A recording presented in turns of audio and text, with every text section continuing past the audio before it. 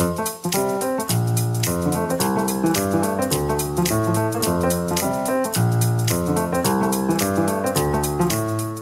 and welcome to the Book Club Review. I'm Kate. I'm Laura.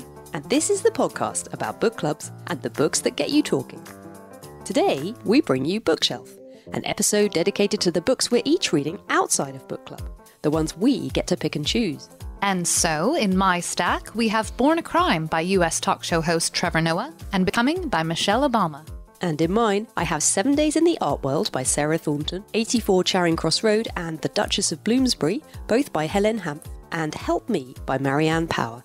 Keep listening to hear what we thought of them and whether there might be any gems in here for your next book club pick.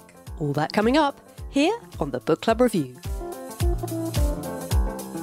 So Laura, great to have you back in the shed. It's great to be back in the shed. How are the early days of motherhood? The early days of motherhood were tough, but we're 4 weeks in now, so It doesn't feel so early anymore. And actually, as I'm lounging here on your, whatever this is, bench, I'm feeling very pleased not to be massively pregnant anymore. The last few episodes we recorded in here, I just felt huge, and you had to prop me up with pillows, and I was so short of breath. Listen, Laura was never huge. She was a very elegant pregnant lady. I should say, I listened to both Michelle Obama's Becoming and Trevor Noah's Born a Crime in the wee hours of the morning, in the early days of my daughter's life when I was breastfeeding. So patches of both books are probably a little bit hazy, but I went back and made some notes to refresh my memory. I realised this is a fiction-free podcast as well, Indeed. What's in your stack? So all mine are non-fiction, although 84 Charing Cross Road, I wasn't sure when I first started reading it whether it was fiction or non-fiction. Should I start with that one? Yeah, tell me about it. I picked this up in our local Little Free Library. My children's school just around the corner, we had an idea to start a Little Free Library there. I don't know if listeners in the UK are necessarily familiar with the idea. It's more of a US concept, but it's kind of a lovely thing where you make a little sort of cabinet, and usually they're very cute and they look like houses, and we made ours to sort of echo the architecture of the school a little bit. And it's really flourishing. And, you know, ostensibly this is a kind of a community project where the school, we've been asking for their help fundraising for our library, and this is a way of giving back, and, you know, lots of very noble motives. But deep down, secretly, I really kind of wanted to set it up just so that I could have another outlet for my, to get my rid book of books. habit, both to get rid of them and also, you know, my joy in finding them. And it's just so great. You make some very serendipitous discoveries in the Little Free Library. And so 84 Charing Cross Road. This is one of them. Yeah, it's kind of a classic of the book-loving world, I think. I mean, are you not familiar with it at all? No, not at all. Oh, because I knew about it. It's a book about this correspondence between this quite eccentric American, Helene Hanff, and this very British, very reserved secondhand booksellers that she ordered books from that she couldn't get hold of in the States. And so she wrote to them asking them if they could send her whatever. And this correspondence, and it flourished for sort of 20 years between them. And I had never read it. And so I was kind of expecting a treat, and I picked it up and I kind of started reading it. And first of all, I was just a bit flummoxed. It's all in letters. And I just couldn't quite make sense of what I was reading. I thought, is this fiction? Is this non-fiction? And the American character, as I thought of her, she sort of seems so kind of over the top. She's just a bit nuts, really. Really? And quite brash and almost sometimes quite rude. I found myself just thinking, why did they carry on corresponding with her? Like, she just seems quite annoying.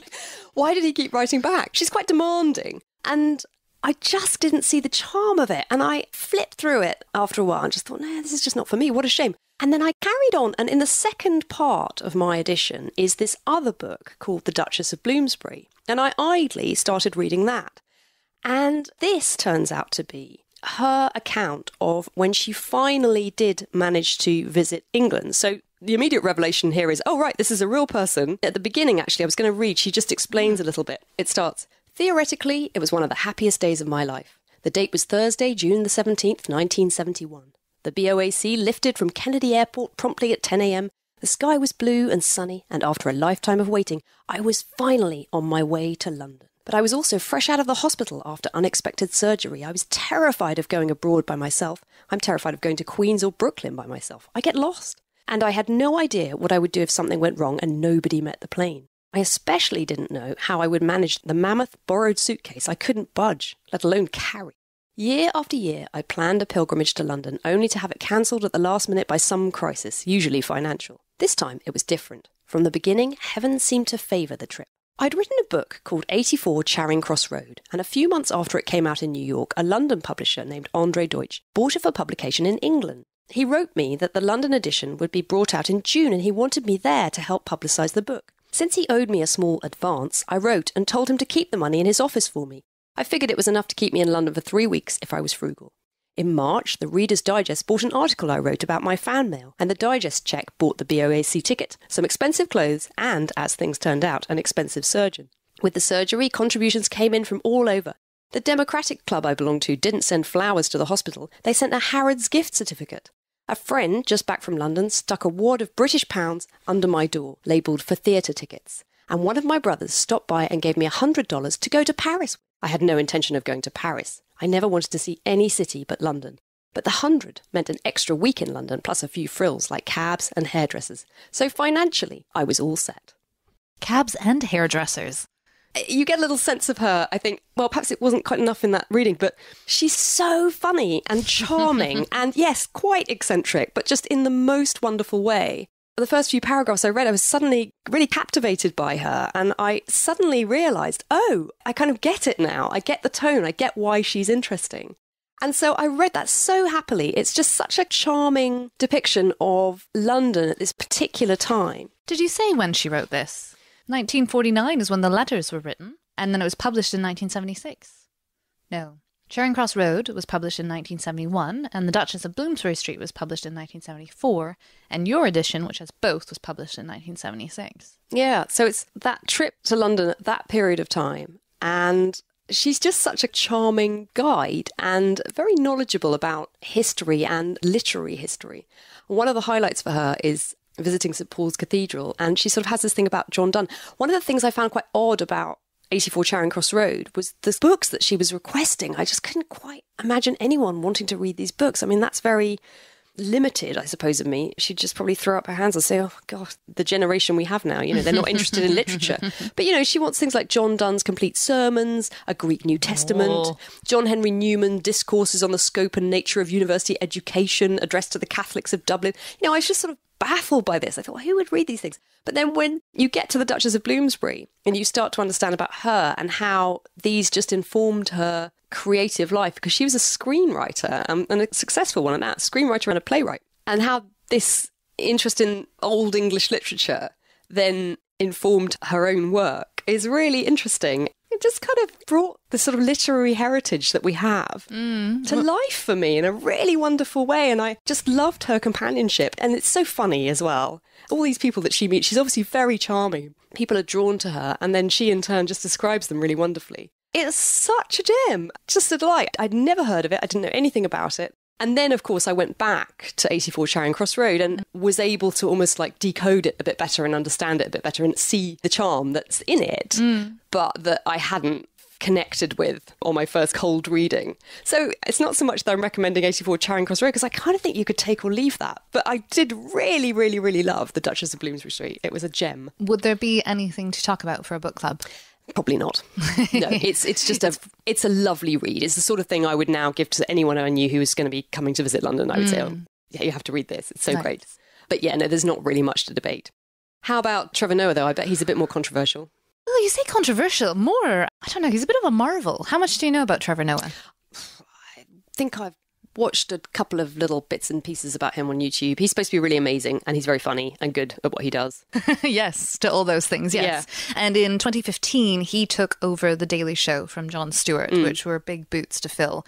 And he was still, I think, relatively unknown at that point. Like, it was a big deal for him to get the job. I didn't know that much about him until I watched a Netflix documentary called You Laugh, But It's True. This documentary came out in 2011, well before he had The Daily Show. And well before he was known in the US. I mean, in many ways, he was just starting out. And he was followed by a documentary filmmaker who, for whatever reason, decided, hey, this guy's going somewhere. I'm going to follow him around as he prepares for his first one-man show. It was a big deal that he wanted to do this one-man show in a big venue, not just small little gigs. And they interview, long established South African comics, some of whom praise him and some, just the racism bubbling up in what they're saying. You're like, oh. It was utterly charming and hilarious and gave you a sense of his life, this documentary. You can watch it on Netflix now. And so when I was looking for something to kind of keep my brain a little bit occupied in its overwhelmed new mother phase, I downloaded Born a Crime, which he narrates. And one of his gifts is that he is incredible at accents and voices. That's why he's so funny. One of the reasons why he's so funny. But it's also why he's a brilliant narrator, because he can do everything in this book in a way, I'll get to it, but in a way that Michelle Obama, bless her, cannot. So Born a Crime is his autobiography about being born in apartheid South Africa to a Swiss father and a native South African mother, Patricia. They're fascinating characters in and of themselves. They weren't actually a couple, or they were maybe a loose couple. Basically, Patricia decided that she wanted to have a child with this Swiss man. They were a part of the underground scene in Johannesburg, where expat white people would often mix with local black South Africans, even though in apartheid they were not meant to intermingle whatsoever. And certainly they weren't meant to have relationships. And it was actually illegal to have a child. And yet Patricia just decided she wanted to have a child of her own. And she propositioned, I don't know even if he was her boyfriend, just her friend, and said, I would like to have a child with you particularly, and I'll look after him. You don't need to be involved. And I think this Swiss father said, no, I don't think so. But she convinced him. And she had Trevor on her own. So that's the Born a Crime. He was born a crime. He was an illegal child, and he wasn't allowed to walk with his mother on the street. She would always walk behind him. When he was little, they had to keep him apart from his father because he didn't quite realize that he couldn't shout daddy, daddy on the street. His mother could have been imprisoned for 4 years. And yet, despite all this, his mother took the risk. She's a fascinating woman, and she's got this incredible son who's just an absolute character now, but was a total terror as a child. Would do anything, often quite reckless behavior. In many ways, it's a really light book, despite the tragedies sort of woven through it and the trauma. Yeah. Like somehow both him and his mother have risen above this background in their experiences. He tells a story about being very young, maybe 5, 6, with his mother and infant brother who was strapped to her chest, coming back from church because his mother was a very, very devout Christian. And a minibus stopped and they were the only ones who got on. And his mum being out on the street at this time of hour, she's kind of seen as fair game. And the driver basically starts kidnapping them and verbally abusing them, but he's going to take her and very likely rape her. They get to an intersection and his mum throws open the door. They're still driving quite quickly, chucks her son out, who's half asleep, this is Trevor, and herself. And they roll onto the pavement, covered in blood and scrapes, and just leg it to get away from this man. Oh my God. I know, but none the worse for wear from this experience. They go to the hospital and get patched up and continue on their lives. Later, his mum marries and has an abusive husband. And at this stage, Trevor is, I think, late teens, 20s. So he distances himself from the family. And he gets a call that his stepfather has shot his mother in the head. I know. And this actually is in the documentary as well. So I knew it was coming. But he did. His stepfather was an alcoholic and a very angry man. And what's so impressive is that Trevor Noah describes him with such compassion as kind of the inevitable outcome of apartheid almost. All these stunted individuals who were so traumatized by apartheid. Yeah. When Trevor Noah's mother finally decides that she needs to leave this man, he comes after her when she's with her family and 2 other children and shoots her twice, once in the head. You wouldn't think you could survive being shot in the head, but it goes past all the things that would kill you or paralyze you, and she lives to survive. How extraordinary. And then interspersed with all of these moments are some hilarious stories about growing up in South Africa at this time, his experiences in the black township where his grandmother lived.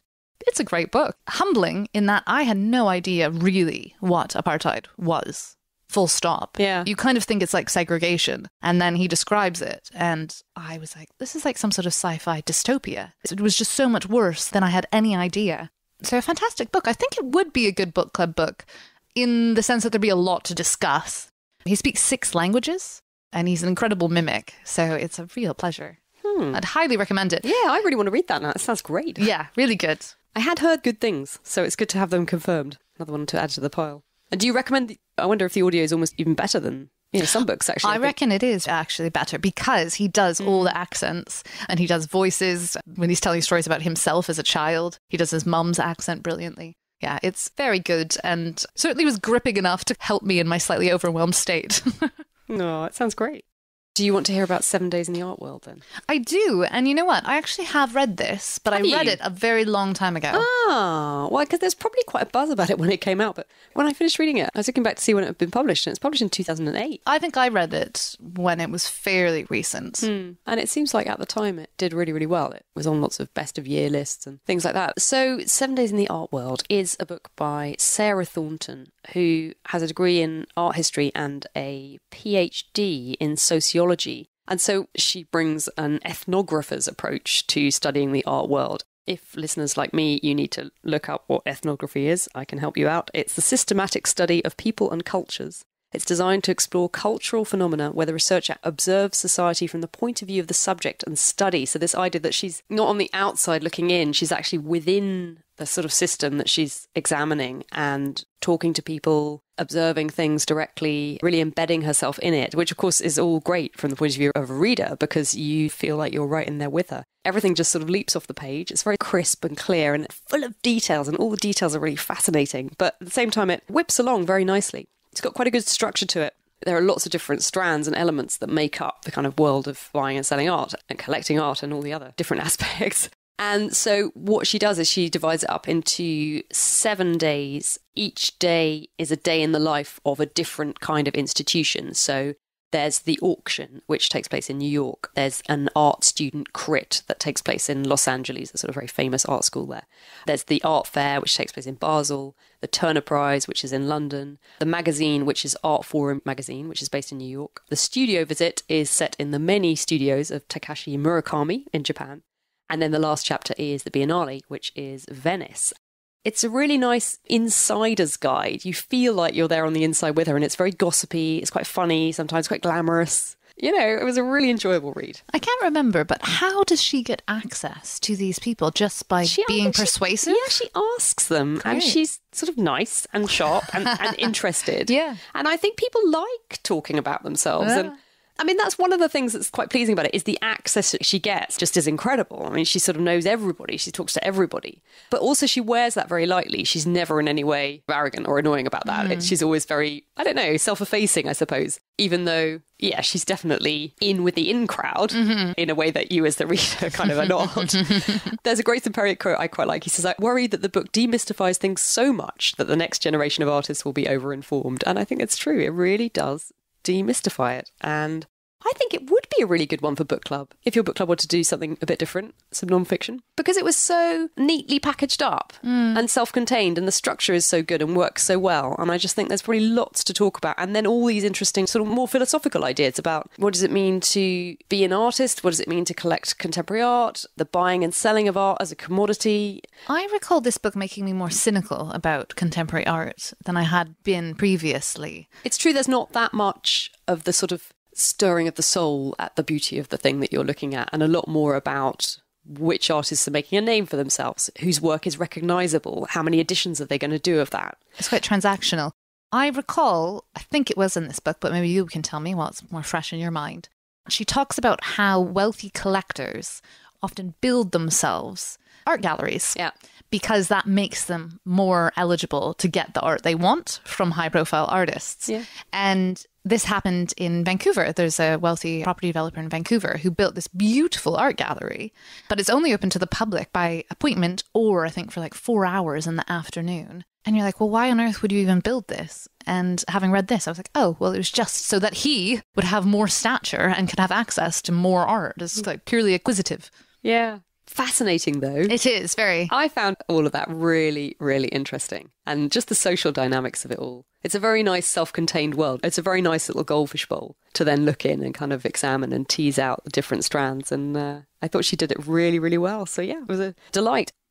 Tell me about Michelle Obama. Well, you know all about Michelle Obama because we talked about it on Bookshelf. Well, you talked about it on Bookshelf a few months ago now. I loved it. Did you? I listened to the audio. Did you? Probably okay. You did too, didn't you? I did, yes. I found it a bit slow. Yes. But cumulatively, it had quite a powerful effect on me. Towards the second half, where the pace picks up a bit and it almost gets more the White House time, where it's almost the bit that you sort of you thought you were interested in. You thought that's why you were buying the book. In fact, I realised that all of the background, which felt a bit endless to me at the time, I really understood why she'd taken so much time and care to paint that detailed portrait of her childhood and her family and the community that she grew up in. To me, having all that background then really allowed me to make sense of her as a person and the choices that she made and the way she chose to use the opportunity that she had to influence things. That's what worked for me. Yeah. I mean, I remember you saying that you started to listen to it and were like, oh my God, is this 18 hours? Very 18 slow. hours long, yeah. I had to speed her up. 1.25 or Yeah, 1.5? 1.5. Yeah. So Couldn't go to 2, that was too far. Yeah. But 1.5. I think I did 1.25. Yeah. And as I say, I did listen to this kind of at all hours of the day. And I listened to it after Born a Crime, which is super pacey. I didn't love it. I think what I would say is you get a very strong sense of who she is, but there are almost no other characters. I mean, she talks about other people. I think that's reasonable. But she It's her doesn't- autobiography. I guess so, but you have no sense of who other people are. When it comes to her children, that's because she's protecting their identity. When it comes to Brock, I think because he's such a public Yeah, and also figure. he's busy writing his it's own kind of autobiography. He known. just doesn't want to tread on his toes. In fact, he's written it already, hasn't he? Dreams of My Father by Yes, then. yeah, and he wrote 2 autobiographies beforehand. He can keep churning them out. he's I mean, you did get a sense for how genius that man is. But also, I suppose the revelation for me was what a crappy husband to a certain extent. I mean, he adores his wife, he adores his children, but he's very absent because he's off saving the world, even before he's president. They actually go to a marriage counselor at one point because she is so fed up with him and his sense of time, which is that he has no sense of time. And so he'll say, oh, I'm coming home from the Senate. This is when he is senator for Illinois. And then will show up 3 hours later when she thought he was half an hour away. So you do get a sense of their differences and her frustration, but how she comes to peace with that because that is just who he is. I was so blown away by her own work ethic. There's a point where her girls are quite small and he is not really around very much, where she's getting up at 5. Okay, yeah. Her mother is coming over at 4:30 to watch the girls so that she can go to the gym for an hour. I was going to bring this up. And then go to her day job. I mean, and I was just like, just this woman. I think I was 3 days into being a mother, totally overwhelmed. Sure that I think I've said overwhelmed 3 times now. Oh my God, what have I done to my life? I brought this little human being in, but they're going to need me every second of the day because they do when they're brand spanking new. And I was like, oh my God, this is how she did it. But I was like, I can't get up at 4:45 in the morning. My mother doesn't live near me and wouldn't get up at 4. I mean, neither she or I are morning people. But I'm like, I'm never going to work out again. If this is how Michelle does it, how am I going to do it? But, that's one of the things I found really inspiring about it was her drive. And I think that's one of the things that she offers you is a kind of insight into what it means to live your life in that way, but then the kind of rewards in terms of a sense of achievement and a sense that you're really doing something meaningful with your life. I mean, there's this wonderful moment, isn't there, where she's got it all. She's on the partner track at her law firm. Everything is going really well. And she sort of looks around and thinks, do I really want to be... Isn't she on the sort of almost like intellectual property that I can't remember what she ends up focusing on, but whatever it is, I don't remember. She takes a good hard look at it and thinks this is just kind of trivial. And it's not that it's trivial, but it's empty. It doesn't really have any meaning. At that point, she does this wonderful thing of taking stock and reaching out to anyone and everyone that she knows who might be able to help her find a new direction for her career in which she does feel like she's using her skills, but to the benefit of the greater good. And she ends up working in a hospital, helping with diversity, I think. Exactly. Yeah, and then at the University of Chicago that's as right. well. She's trying to help the hospital's outreach program reaching the poorer Black communities who they were struggling to connect with. I think it's something like that. But anyway, that's just a really good lesson to all of us to consider how we spend our days and what we're doing with our time and whether it's just benefiting us or whether it's something bigger. I loved the way that she was able to look outside of her own kind of microcosm and reach for more. And I thought that's what I got from that book. And there's a real challenge to that too, I think. She's not worthy about it. She's not saying, oh, you need to do this as well. It's just more simply by her choices. You feel challenged to do better. Yes, you do. You really do. And, and one day I will do that. Yeah, well, I'm not sure. I do feel the challenge. We'll see. We'll see what we do with that. But, we hear you, Michelle. Yeah. Hey, that's a very good segue then. Oh, Michelle Obama, I can't remember what we said last time when it comes to whether or not Becoming would be a good book club book. I think it would be. No, because you know what? I think probably when you read it, it's fine. I don't think it would take you that long if you read it. It's only like 300 pages. It's just when you listen to it on audio. Yeah. And she reads in such a measured That's way. the word I was going to say. All right. So, but yes, a good segue then to the book you have in front of you, Help Me, Yes. by Marianne Power. So this was another little free library pick that came my way. And it's a book that I knew nothing about. It's a hardback, so I guessed it was fairly recent. I think it was published in 2018. And I picked it up and read the blurb on the back and thought, oh, that sounds good. The author is a journalist, Marianne Power, and she had been feeling, as many of us do, that she was sort of really stuck in a rut. And so she decided that she would spend a year following the advice of self-help books, and she would do one book a month, and she wanted to see what would happen if she followed their advice to the letter. Would she be fixed? Would she become this kind of perfect person? What are we all striving for anyway? Even that is a question that she's sort of trying to attempt to answer. And so over the course of this year, she follows... Do you want to hear the list? Because I think it's quite. I do. It's quite nice to hear which I was going ones, to see which one I've does. read as well. Yeah, if so any. she does "Feel the Fear and Do It Anyway" by Susan Jeffers, which I have read, which is kind of quite an old classic, I think, of the self-help genre. "Money: A Love Story" by Kate Northrup. "The Secret" by Rhonda Byrne. This is the one where it's about belief. You have to believe that good things are yours by right, and then in fact they will come your way. And if they don't come your way, it's because you didn't believe it enough. "Rejection Therapy" with Jason Comely. Does what it says on the tin. Can I say this without using our clean iTunes? F it. F it. Okay, good. F it. The Ultimate Spiritual Way by John C. Parkin.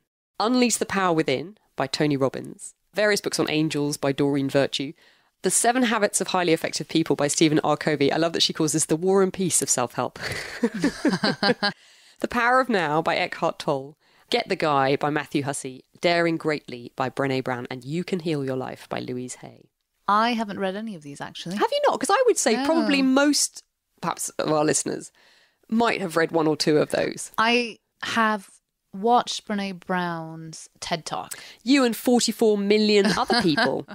It is not that good, to be honest. I'm not sure why everyone loves it. I thought the same. I was watching it earlier. I thought it was great. Okay. No, I mean, I was very interested in what she was saying. Yeah. But I was like, I really like... But perhaps it's, to be fair to her, it's like when you come to something knowing that 44 million people have watched it, you're really expecting something that's just going to blow your mind. And it didn't really do that. And I know The Power of Now by Eckhart Tolle because I interned at a dog magazine when I was 21. You mean a magazine about dogs? A magazine about dogs called Modern Dog. You? Yes, I did. Because I thought maybe I wanted to work in magazines, and it was one of the bigger commercial magazines in Vancouver. Okay. And it was run by a very cool woman in her 50s and her 2 daughters who were in their 20s. And they had great offices, and it was a lifestyle magazine, really. You know, it wasn't like Crufts, it was all just like cool dog accessories and the like, with a fairly big distribution across North America. But the woman who founded it started it after reading The Power of Now by Eckhart Tolle, which is all like, I don't know. Is it all about following your dreams? I'm not sure. But that's what inspired her to do it, leave whatever she'd been doing previously. Yeah. She has an interesting moment with The Power of Now because it's one that she comes back to. So she had read it before and really struggled with it because it's full of sentences like, "It is a misperception of your essential reality that is beyond birth and death and is due to the limitations of your mind, which, having lost touch with being, creates the body as evidence of its illusory belief in separation and to justify its state of fear." I have no idea what you're saying. No, neither does she. Talk of things called pain bodies, which are semi-autonomous psychic entities. And she's like, what? But the point is that she comes back to this book at this moment on this year of self-help. And the thing about this book that I really liked is that, well, first of all, I like the premise a lot. I thought that's going to be interesting. I'm attracted by self-help books because, who doesn't love a bit of self-improvement and the promise of everything being better and happier and more wonderful. But at the same time, I'm deeply lazy, so I'm never going to proactively put in. So this for me was perfect. I thought, brilliant. I can read about this person who did all these things and I can find out what happens. And what happens is that she actually very much comes unstuck. She really does start to unravel. And it's not surprising, really, when you read her account of how things are going. It's written in quite a kind of frank, direct way, which again I liked. It's quite funny often. I think I thought it was going to be funnier than it was in a way. Things do get quite serious. And I think, again, if you're anyone who's ever suffered episodes of depression, if you're someone who has had that experience or has a tendency towards that, which again I certainly do, you really recognise what's going on here quite early on and you worry for her. And she does unravel in quite a dramatic way. And eventually she does go to see a therapist. And you're like, oh, thank goodness, because you've been begging her to go and see a therapist for like the past 3 chapters. And finally, a friend makes her go and see a therapist who says the problem with self-help books is that you're reading them with the same mind that made you unhappy in the first place. And what you need is an outside perspective to challenge you and show you a different view. And she's so kind of immersed in this world and she's been prodding away at her unconscious mind and experimenting on herself. And as a result, she gets to a point where she's having nightmares and she can't really function properly. You feel really sorry for her. Actually, in that little bit, I made a note because then Marianne says to the therapist, so do you think I should stop following the books? And the therapist says, do you think you should stop following the books? And that just made me laugh because it was such a therapist conversation. But, so it's like that. It's kind of funny and wry. And yet at the same time, she's grappling with something really interesting, I think, and important, which is what is this kind of life in this culture that we live in, that we have everything we could possibly want and yet we're all so unhappy. Something actually that came up, we're going to talk about Fleischman is in Trouble by Taffy Brodesser-Akner is our next book. Mm-hmm. And actually that's something that she, I think, is also investigating. And a line from that really struck me, which is like, yes, we're so unhappy in all our happiness.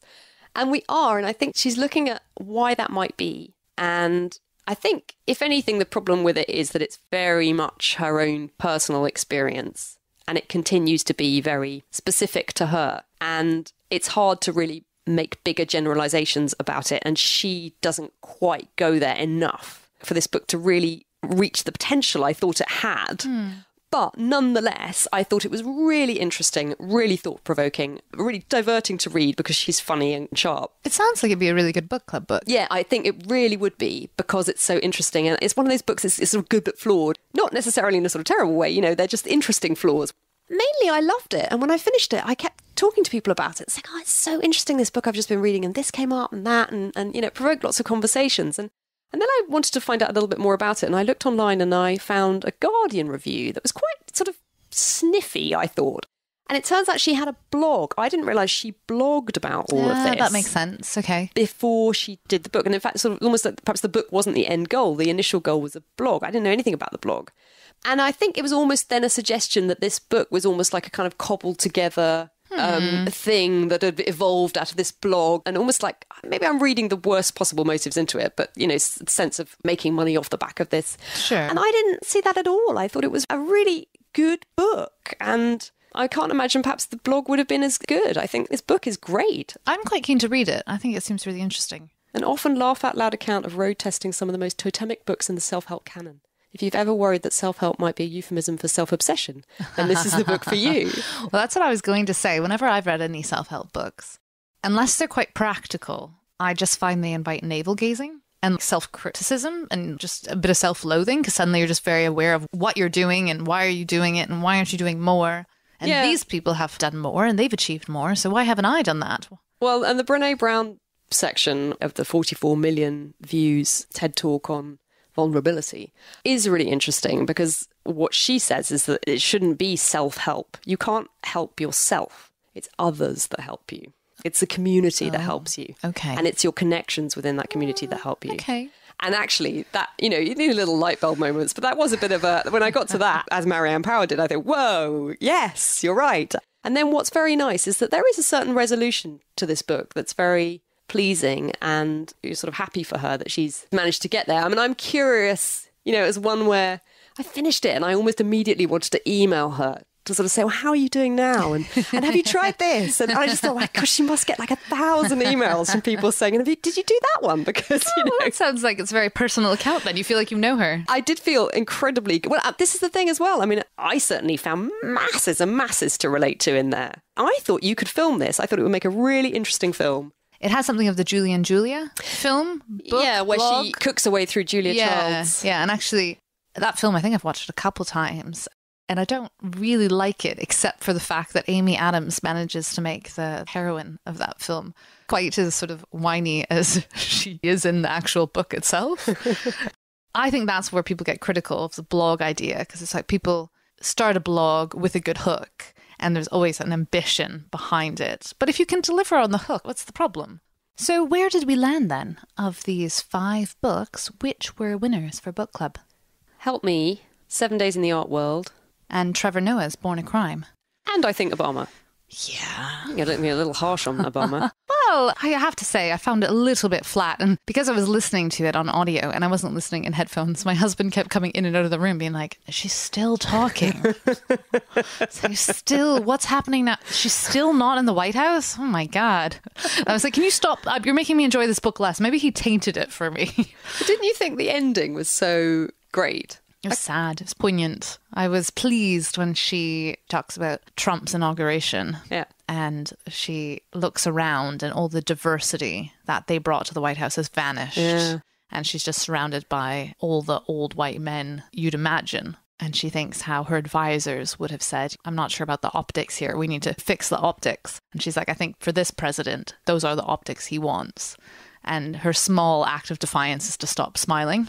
She just is like, well, that's my optics. I'm not going to smile through this anymore. We need to try and read some more fiction for our next. We will. We Next definitely bookshop. will. We definitely will. I have a sleeping, happy baby, and I look forward to maybe managing at least to read on my Kindle one-handed. And you know what it is as well. I've been reading a lot of fiction, but it's all for book club. Yeah. And so it makes sense that for my non-book club reading, I've been diving into non-fiction.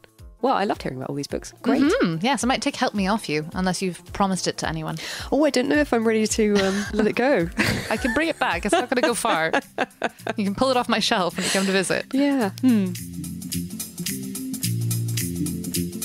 That's all for this episode. On our next book club show, we'll be discussing Fleischman is in Trouble by Taffy Brodesser-Akner. It's a sharply observed, satirical story of marriage, divorce, and identity set in upscale New York. It made the bestseller lists in the US and the UK, and is the latest book read by my book club. But did it make for a good discussion? Listen in to find out.